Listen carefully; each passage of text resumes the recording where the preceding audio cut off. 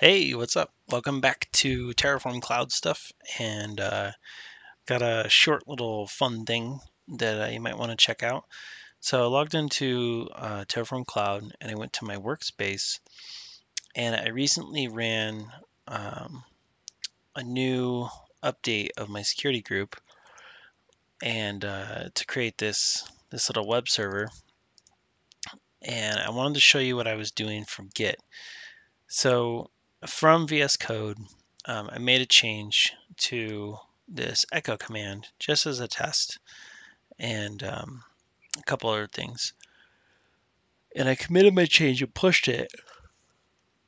And I actually used Terraform Cloud to automatically plan and apply so long as the plan doesn't encounter any errors, which is kind of cool. It's the very beginning of starting to do some automation pipeline stuff. It's not a pipeline, right? It's just a little trigger.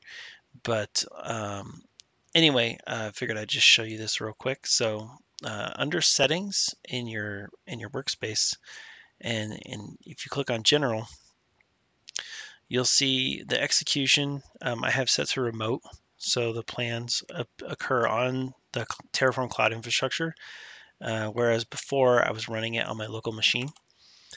And then I can review and collaborate on runs with other people within the UI. And then there's a supply method. So by default, there's a manual apply, and you have to actually confirm the results before you actually apply them. Or there's an auto apply. So auto applies changes when a Terraform plan is successful. They have no changes, they're not applied. If a workspace is linked to version control, a push to the default branch is linked to a repository will trigger a plan and apply. So let's go ahead and see what that looks like.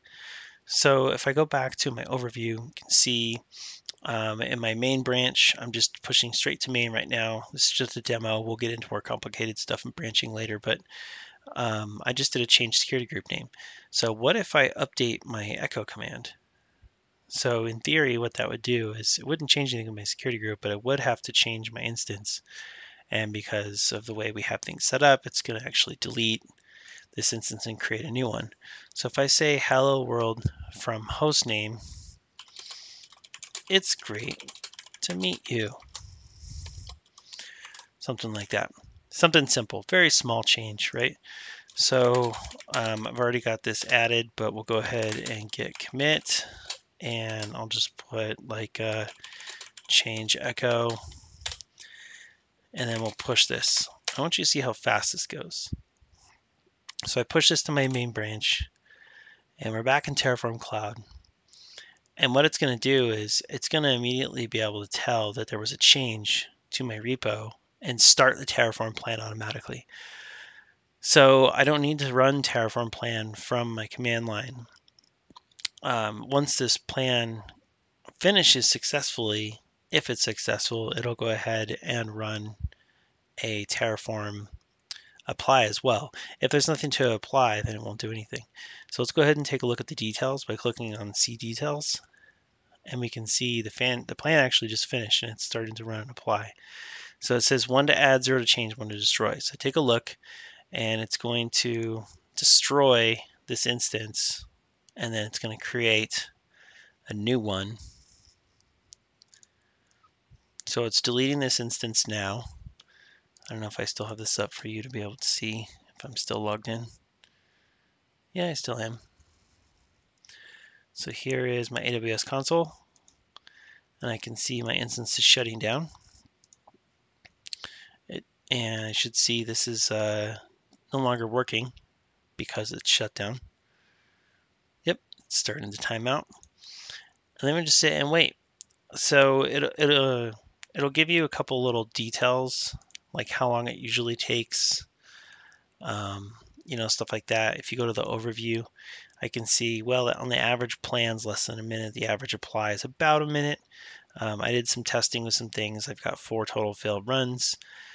And then there's some things, if you upgrade, you have access to like estimated cost change, some policy checks, things like that. And then these are the resources that this particular workspace is going to going to manage, and these are the outputs that I'm going to get. And these will all change as well, which is a nice place for you to be able to go find things. So let me go back to details, and we'll check on the status of our apply here. And it says it's still deleting, so I'm going to go over here and I'm going to check on this EC2 instance. Looks like it's still shutting down. So the nice thing about this, if you're new to this kind of technology, is that we're able now, instead of me running the plan and running the apply and all other stuff, I can just keep working. I can just keep typing. I can keep editing code. I can go create more files. I can go create the next part of my infrastructure, or set up my network, or go on to a load balancer or an auto scaling group or whatever I'm doing. And in the background, Terraform is just taking care of everything for me. So one of the nice things about Terraform Cloud is it provides that nice user interface for you to be able to do things like this. And in the future, we'll talk about, there's a lot of controls that you have to go in with. There's change approval boards, and you've got branching that you have to worry about, and there's tests and no shortage of tests and things like that. But this could also be part of your test where, I as a developer write some code, and once I push it to maybe even just my feature branch, that my feature branch might have a workspace where it can come in here and build, and you can have Jenkins or something like that run some tests, or even Terraform run some tests, and all that can kind of take place in this nice centralized place. But like I said, I don't have to wait for anything. I can just keep going and just keep going. Every time I push something, I might want to commit some things, but maybe not push them, just so I have them staged. But I might, maybe I might not, because every time you change your infrastructure, it does take some time, right? So you don't want to be pushing constantly. But so I can see this was deleted. This was the ID of the instance that was deleted, which is really nice because in AWS, it sticks around for a little while as terminated, but once it's gone, you really got to dig in for these kinds of logs and things like that. So you've got a nice little audit trail here, and it says it's finished. So it's probably going to finish provisioning. It says this is running. Apply is finished. Cool. So if I go back to my overview, I can see these are the resources that were built, right? And I can see this is my output update. If you look at this address, this DNS name is different than my old one, so I've got a new DNS name. So I can copy that here and paste it in, and then wait for the instance health status to be green, or at least for it to finish, installing, doing a yum update or whatever it is that we're doing. If doing a yum install, all that other stuff. And as soon as that's up, it should work, but it takes a little bit of time for it to install. So, but yeah, that's it. So that's just kind of a quick overview down dirty on using the option here in the settings to switch from a manual apply to an auto apply.